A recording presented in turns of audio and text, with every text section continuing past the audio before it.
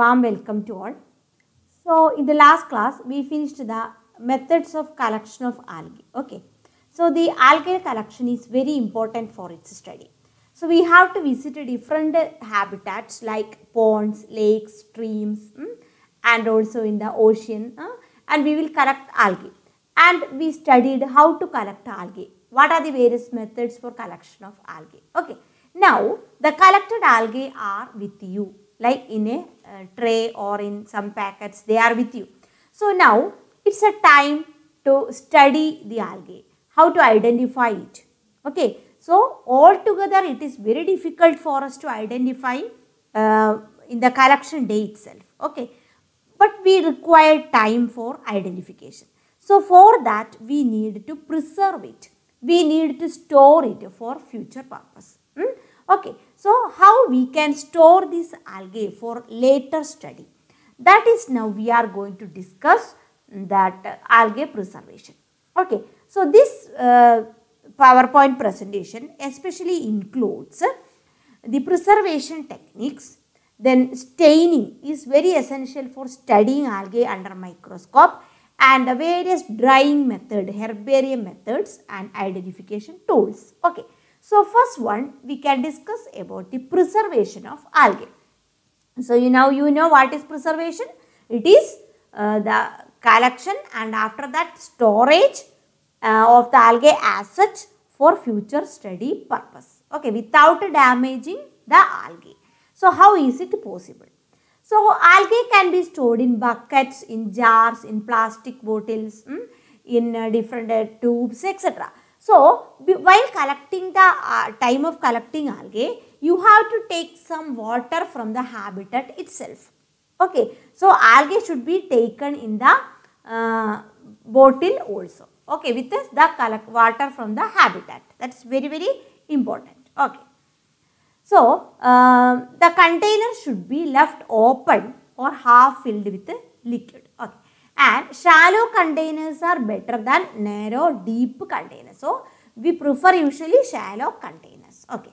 So, and also another very important method is glass vials. That is, glass bottles or glass tube like structures are used for collecting algae. You can see this is a very common method using in bottles, and this is the that glass vials that we are usually used for collecting algae. It's very handy and very easy, and it is very easy for us to arrange in our laboratory. Okay.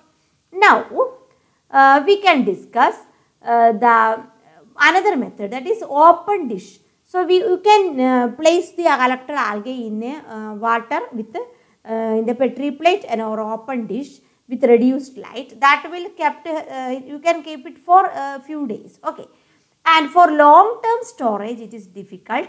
It is better to preserve in liquid or dried and preserve as herbarium, or you can convert it into microscopic slides. So, take a slide, microscopic slide, put the algae, then make it permanent, okay, that time itself, and you can, many years back it will be as such. So, making permanent slides. So, these are the simple ways of preservation of algae. So, we can discuss one by one. So, by collecting them, washing them, then keeping like this in cans or in bottles for long term storage, okay, or in the culture or in the vials like this, that is glass tubes also. Okay. Now, first method is liquid preservation. Oh, okay, how can you fix algae in liquid? So, we usually use formalin or formaldehyde, and we prefer 40% formaldehyde for liquid preservation. Clear? And that is the best method, and it is diluted between 1/10 or 1/20 with a collecting solution. If it is river water, take the river water and dilute it with formaldehyde. If it is pond water, dilute it with the proformaldehyde. And another best method is fix or preserve the algae in FAA, that is formaldehyde, gaseal acetic acid and alcohol plus water. This is a good preservative for algae. So, there is a particular ratio for taking each of the components, then it becomes the FAA, and that combination is effective for liquid preservation. Clear? And Many of them are, many of the laboratory people use alcohol and water content mixed with. But that usually spoil algae, that usually destroys algae, clear? So, FAA or formaldehyde 40% and its dilution is very good for algae preservation, clear? And after that you can arrange them in the laboratory. Now, algae can kept in diluted formalin for many years, and solutions may be replaced by ethyl alcohol with glycerin, and you can add 1.5 grams of copper sulfate, because copper sulfate retains the original color of the algae, green color. So, you just add a pinch of copper sulfate in that liquid preserving solution, add copper sulfate, that will maintain the color of the algae, clear? So, this is the formaldehyde and this is the fixed algae by adding copper sulfate. Okay. Now, we can also another very important method for liquid preservation, that is Lugol solution. So, how you will prepare Lugol solution? Lugol solution, for preparing you need 1 gram of iodine crystals and 2 gram of potassium iodide in 300 ml water. Okay. So, take 300 ml water, 1 gram iodine crystals and 2 gram potassium iodide, clear? And it is mixed and that become Lugol solution. Now, from that Lugol solution, take 3 drops and put it in your 100 ml sample, clear? So, from that take 3 drops and transfer to your 100 ml sample. This is a good preservative for short term storage of algae. This is the Lugol's iodine solution. Okay. Now, so you now studied how to preserve algae for long term studies. Okay, storage. Now, you have to prepare slide for observing under microscope. So, while observing under microscope, you should differentiate different parts like chloroplast, pyrenoids, everything you have to differentiate. For that, for a proper preparation of slide, you need to color these algae filaments. That method is known as staining technique. So, the staining technique in algae, mainly we use aniline blue. Aniline blue is a common stain. That is 1% aqueous solution with aniline blue with 4% of molar HCl. Okay. Then toluidine blue and potassium permanganate are also useful for staining macroalgae, macroscopic algae. Okay. So, aniline blue, toluidine blue and potassium permanganate are common stains using. And another important one is Indian ink. Another good stain for highlighting mucilage and flagella. Mucilage algae you studied, the algae covered with the mucilage, involved works or some algae like that. So, this mucilage part and flagella is very clear when you use Indian ink as a stain. Okay. So, aniline blue, toluidine blue, potassium permanganate and Indian ink. That's very important stains for staining. Okay. So, you can stain it and you can observe under a microscope. Color structure will opt. Clear? Now, after staining a 30 seconds, the procedure is just add stain. You have to wash it, rinse in water, then add a drop of corn syrup. Okay. Corn syrup solution and place the algal filament in corn syrup solution and kept cover slip. Okay. Corn syrup solution is added to the stained algae and kept cover glass. Now, side of the cover glass also you can add a corn syrup solution, and that over portion will evaporate, and cover slips are finally sealed with nail polish in order to prevent the fungal infections. Okay. So, stain it, wash with water, add corn syrup, then put a cover glass, then seal with a nail polish. This is another permanent preservation technique. And glycerin and other mounting agent can also be used instead of corn syrup. Glycerin that you are using in your lab work. Clear? So, we studied liquid preservation in formaldehyde, FAA, Lugol iodine, and second we studied permanent slide method by staining. And what are the stains we used? Also now you know. Okay. Now, next method is herbarium method for macroalgae. So, macroalgae are the largest algae that we can observe with our naked eye. So the best method for preservation of macroalgae is herbarium technique. So what is a herbarium? It is a collection of dry, processed, preserved specimens. Okay, systematically arranged for purpose of reference and identification. Okay, usually this is done in the case of plants that you know. So when you collect a plant, you dried it, you press it, then you pasted it in a sheet of paper, write everything regarding the plant and kept in a herbarium, in a box or in your institution. Then when later many years after, any scientist come and to know this plant, he will come and he will check the herbarium and looking into the report and part he can identify it. Same method we can also use in the case of algae. So algae collect it, dry it, paste it in a sheet of paper, add every information in that. Okay, useful for identification. So seaweeds are usually, sargassum you studied. Okay, seaweeds are usually dried like this method. So that description of the locality, everything is required in the sheet. So for that, first collected specimen should be cleaned off. Remove all the mud and sand. Wash with water. This is the seaweed. Then wash with water. Then fresh water is taken and in a tray, fresh water tray taken, and below that you can place the sheet where this should be mounted. Place the sheet under water. Then what is the next step is spread the specimens. All the parts you should spread by keeping in water and in that like this spread and apply a cloth, that is another material, apply on that, take up all the dirty substances from that, then mount it or paste it in the herbarium sheet. So then you tilt it. Then what happens? All the water will remove it out, completely removing.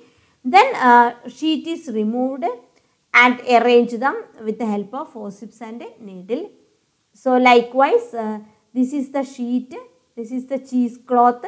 Then keep it, usually all process is done under inside water. Keep this cloth in water in a tray. Keep that algae, spread it like this by using needle or forceps. Then from this take it out, drain off all the water. Now it is get ready to paste it. Now this finally appear like this. Okay.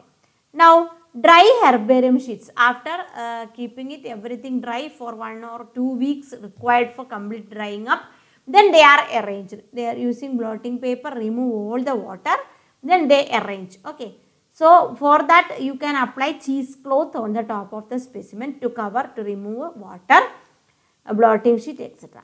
Then these herbaria prepared sheets are piled one above the other, kept under a weight or a wooden press. Okay.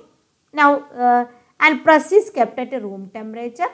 Then process repeated till the specimen free of moisture. Okay. So once you kept it under, for example, this is the press. Okay. So this is the our herbarium sheet with algae. So now keep a one weight in the lower side. Keep all the algae one above the other like this using cloth or blotting paper. Keep another weight on this. Then tie it together. That is a press. Then change the paper regularly. Finally, all the water will completely replaced. Drain off. Okay. Then that will become dry. Then you can paste it in the herbarium sheet. Okay. On drying, the cloth is removed, labeled. That sheet should label containing collection number, date, locality, everything. The labeling is very important procedure because after many years, a scientist or a student can check the herbarium sheet that should contain all the information on the lower right hand corner. Okay, lower right hand corner of the sheet. Okay, the label size, the labeling slip, it should be of 11 into 7 centimeter in size, like this, 11 centimeter into 7. This is the label usually used, that we pasted in the herbarium sheet. Now label provide important data, the family of that algae, for example Chlorophyceae, botanical name, for example you can have Zygnema, its habitat in pond water, locality in Talipramba, and ecological notes, all that, date, collector, who collected it, everything. Okay. Now after that pressing and pasting, now the sheets are ready. Now you have to keep it. That is known as storing. So after proper drying, that should be stored in a wooden or steel almirah. So a special folders are constructed. So a folder should containing for a genus. For example, Chlamydomonas, Sargassum. So Sargassum genus having a box. So keep all the species of Sargassum in that genus cover. Okay. So arrange genera and species in alphabetical order. Then sometimes insects may attack, cockroaches like that. So in order to prevent that, you can apply some insect repellents into the boxes. Example, naphthalene compounds. So this is the way how this is arranging. So this is our prepared herbarium. See, here is the, see, I will show you. Here is the labeled, see, here is the label. This label contains all the information regarding the herbarium. This is the herbarium. This is the, see, this is the sheet. This is the herbarium sheet. This is the algae that we are pressed, dried and pasted here. And now inside this 11 into 7 centimeter size label, we write everything: locality, ecological notes, date, collector, collection, everything. Okay. Now we have to arrange like this or like this in a boxes. For example, this box containing a genus box, keep it inside that. Likewise, everything arranged in alphabetic order like this. So this is center is known as herbarium. This is the herbarium. Clear? So after many years back, if a student visits this herbarium, and if she or he want to know about the sargassum, she can take the sargassum folder and take all the sheets, then open it, and she can study all the species of sargassum. So this is a very simple technique, and this is a very useful technique for identification purpose. Okay. The last step is identification. So collection, preservation, staining, herbarium, now identification. So while collecting itself, you have to note it all the features, morphological, anatomical, everything. Then description, and based on that, you can refer some certain monographs. For example, Cyanophyceae having a monograph prepared by the scientist, algologist Deshikachari. Then Fritz written 3-volume book. So Fritz book of identification. Likewise, many scientists are wrote the various types of books, references. So you can refer that and you can identify that algae, and you can prepare the key for easy identification and compare them.